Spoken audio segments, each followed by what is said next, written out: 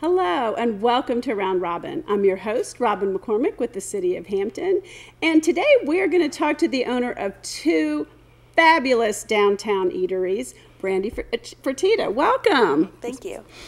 You started Glazed first, the donut shop. Yes. How many years ago? A little over 6 years ago now. Is that hard to believe? I mean, it is for me. You've been doing it for 6 years. Yeah, it seems like yesterday, but some days it feels like forever. And I mean, I can't remember a time when it wasn't the most popular place in the morning, when people weren't bringing your donuts into the office. I mean, it took hold like that. Yeah, it was we're happy for the success that we've had, especially during COVID. Our customers have been really supportive, especially during that time when we only had the drive-through open. We wouldn't have made it without them. Well, that's what I was going to say. So because of the drive-through, you were able to stay in business. Yes. Yes. The line was long. People waited hour, 2 hours for donuts. But I guess back then we didn't have anything else to really do. Yeah, I guess a lot of people weren't working. They're pretty special, your donuts. Thank you. Let's just show the audience some of them, the ones you brought today. It's a heavy box. Because it is heavy. They're gorgeous. I hope you can see all that. Yeah, like right there is that's a small apple fritter, I but we know. make really big apple Love fritters. the apple Those are fritters. famous. But we do cake and yeast donuts. And the real popular ones are like the Fruity Pebbles and the Cinnamon Toast Crunch. This looks like key lime Yep, or key something lime. there. That's a good one. Maple bacon, of course, is always popular. Yes, yes. And then we do stuff like the caramel cream, what we call cowtails in the far corner, like the candies. Oh, fun. And then we do cake donuts like old-fashioned, blueberry, chocolate, and then we'll do seasonal ones like lemon and carrot cake. You've got a jelly filled there. Yeah. But they're super yummy. They are. And we also do vegan donuts on the weekends. You do? And then we do gluten-sensitive donuts, since we are a gluten restaurant, but we use gluten-free mix. But we do those on the first Saturday of every month. Shoot, I'm going to have to remember that. It's just beautiful. And you do, I mean, we talked about the drive-thru, but you have a lovely place to sit. Also, sit and eat, sip coffee. Do you still use the local roaster? Yes, we use Rogue Elephant in Hampton. Will and Renee, they make amazing coffee. They do. And then we make also cold brew from their coffee. And then you can come and get growlers filled of those. I would have never thought about that. That's brilliant. Yep. How has that changed over the years, your donut business? I'd say we just expanded in the types of donuts we make, and we were always trying different ideas and getting suggestions from customers, different flavors to try. So how many people does it take on an average day to make and sell all the donuts? Just on that half of the business, then we'll talk about the other part. On that side, I'd say probably it's 3 of them in the kitchen, and they usually start anywhere from 8 to 10 o'clock at night. Oh, gosh, I thought it would be more takes like all 2 night. or 3. It takes all night. Yeah, because we hand cut the donuts. We don't have big machines. And we hand dip and then decorate. So it does take it's a long process, especially with the yeast donuts, because you have to rise multiple times. So just to take one batch of donuts can take almost 3 hours to make. And so we'll do several batches. But yeah, so 3 in the kitchen usually at night, and then we have 2 people working out front during the day. So it's a small crew. We don't have a lot of people. If someone takes a day off, someone else is covering That's right. their job. That's right. And it's a specialized skill. Not everybody can do that. Exactly. And then, so that's the back half of the building. Yes. And in the front half, when did you open Baked? That's about 3 years ago. So you would have had about a year under your belt when COVID hit, right?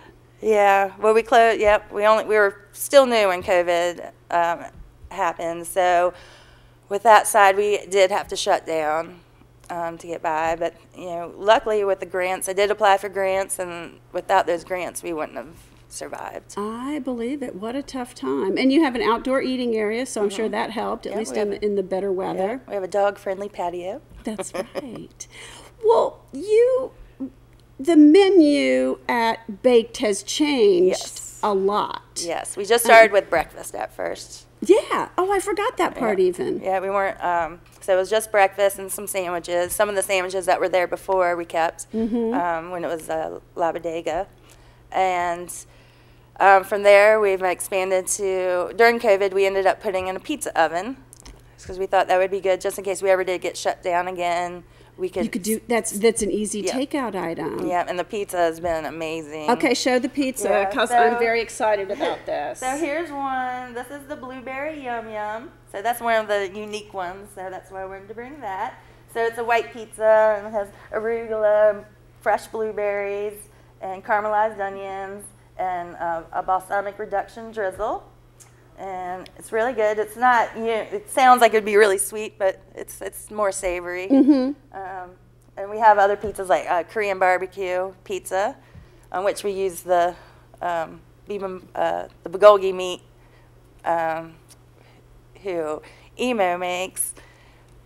We'll talk about Korean night. Let's come back to that. And of course, you can make your own pizza. We have a gluten-free crust if you're gluten-free, and that we have vegan options. I mean, the dough's already vegan, but we have vegan cheese and pepperonis and sausage. Oh, do you really? So, oh my gosh, that's awesome! Just to give everyone options. I have a child who's vegan and has celiac, so it's very hard to take her out to eat. Yeah. So and we've added subs like meatball subs and French dip and chicken Philly, steak Phillies, and then we added a bunch of appetizers. Mostly like deli cold cuts, at least when it was bodega. Yeah, now. It was just that's what we started with too at first. But and now your hours, you are open till 9 o'clock during the week and 10 o'clock on the weekends or Friday and Saturday, and then Sunday we're only open till 3 for brunch, and we do breakfast every day until at least 2 o'clock. Oh. Sunday till 3, but every day till 2. So you can get lunch or breakfast. So the downtown restaurant scene is, it's busy. You might have thought it was a little crowded, but you have wormed your way in there and made quite a niche, I think. Yeah, we're not, we're a little different than them in the sense that, they do have more of a night crowd business where, we're not catering to that. We're very family oriented. We also have we added some games like ping pong, Pac-Man, oh, I haven't been there lately then. In the back area, so and board games, just to add a little entertainment. So it can be also a place to hang out a little bit while you eat. That's wonderful. Well, now let's talk about your chef, because I keep seeing on Facebook it's Korean night. What night is that, and how did that come about? Those are Thursday nights. Emo, she's from Tide Mill Cafe. She used to own the restaurant Tide Mill, which was famous for their Korean food. And she sold that, retired. She didn't really retire. She's still working, and she came to work for me. And she's so we started adding the Korean night, which is really popular, and the food is amazing. Yes, it is. I remember. Well, so is she always the cook, but only one night a week she does? Yeah, one night she does the Korean night, and then she helps us do other things during the week. And then I saw on Facebook the other day you had taco pop up one night. Yeah, we had 2 employees, one of my kitchen managers and one of my front of house managers, Johnny and Jasmine.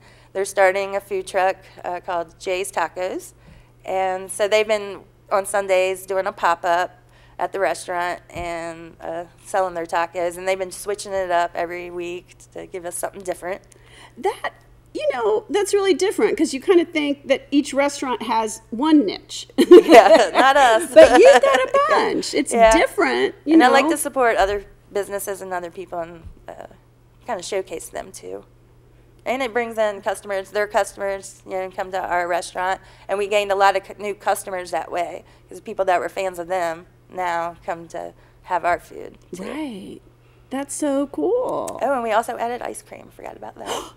Because there used to be an ice cream shop downtown. That's not there anymore, which was my really favorite. sad. I know, but you filled that. Yep, so we added ice cream, so you can come get ice cream, milkshakes, floats. What kind of ice cream is it? Is it like soft serve? Yeah, is it's the dip kind. Yeah, dip kind. Yep. And you mix up the flavors? Or Yeah, we have a bunch of different, like 8 different flavors. And we also have different toppings that, of course, that we use from the, all these toppings that go on there. You can get on. I didn't even think of that. It's a perfect match. Yeah. And you can get ice cream, a sandwich with a donut. Oh, now I want one. Oh, that's wonderful. So that's a lot of growth for your 2 businesses over that time period, especially the last 3 years. How has that been? How do you manage it? Don't get much sleep. I was going to say, if the donuts start at 8 o'clock at night, that's like the restaurant hasn't even closed yet. I have employees at this point working 24 hours a day. So I always have the phone right beside me when I'm sleeping. Mm-hmm. And how is that, for you personally? I mean, you went from, you launched 2 businesses. That's a lot. It is a lot. Some days it feels a little overwhelming, but for the most part, I have a good team right now, so that definitely helps. Any advice for somebody who's thinking about launching a restaurant or any kind of a business? Just to make sure that you're ready for the commitment. I mean, it is definitely full-time no matter what it's always. And vacations, you won't get many of those. Yeah, I bet. But hopefully, I hope to go on one soon. Well, what else do you have going on? That's just pretty exciting right there. We do every week, every Wednesday, we do a wine tasting, free wine tasting. Oh, yay. So I haven't done one of those in a while. From 5 to 7, we do it. And so you can come in and taste. We usually have about 3 wines that you can taste. And then you can buy bottles if it's something you like. And we have a whole wine shop. We have a whole wine shop. Which a lot of people don't know, but they're learning. And we've been selling a lot of wine. We have really good wine, especially for the budget. I was going to say, you have some very budget-friendly but good wines. I've been always very impressed. Yeah, most of them are $20 and under. And we do have a few higher-end ones, but they're great. And, I mean, we have probably 50 or more different types of wine. And the best part is they're not restaurant wine prices. So when you come, you can have a bottle of wine that's wine shop price. Right, it's retail price. I'm like, where's the markup? When I first started doing that, it was a really good deal. Mm-hmm. So you can come and you can come in and get pizza and a bottle of wine to go if you want. Mm-hmm. Or you can sit there inside or outside and eat it. It's perfect. It's nice. Well, is there anything I haven't asked you about that you want to set? You have wine tastings. Sometimes you're at beer tastings. You've got wine dinners. We're having beer tastings too. We're bringing different local breweries to showcase their beer. Then we're also do wine tastings, like big wine tastings, where there's usually about 15 wines that you can taste. And usually, last one we had slices of pizza, and little individual cheese and charcuteries that you could enjoy while you're tasting. And then we're going to have, coming up soon, we'll have some wine dinners. So it'll be like 4-course meal and a different wine pairing for each. That is a huge variety from, some deli sandwiches to pizza to wine tastings to ice cream. I mean, that's a lot to keep up with. It is. To Korean, to tacos. I mean, really, it's different almost every time you go there, which is a lot of fun. Yeah, we like that.